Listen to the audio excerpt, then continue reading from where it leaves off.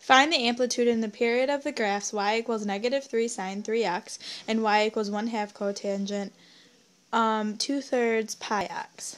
So the first one, y equals -3 sine 3x, we know that it equals y equals a sine bx, so we know right off the bat that amplitude is 3, but it is not a -3 because the negative is just telling you to flip the graph, so the amplitude is just the 3.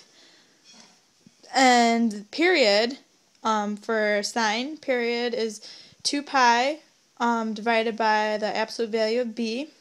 So we know that b equals 3, and 2 pi over the absolute value of 3 equals 2 pi over 3. So 2 pi over 3 is the period.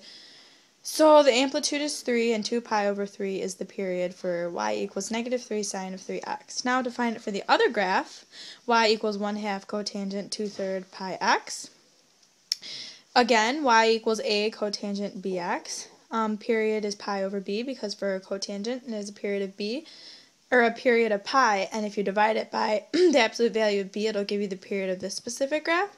So pi over b equals pi over 2/3 pi equals 1 over 2/3 equals 3/2 pi, or not just 3/2, not pi. The pi actually canceled. So 3/2 is what the period is. And now we need to find the amplitude, but wait. There is no amplitude for this type of graph because the graph goes on forever.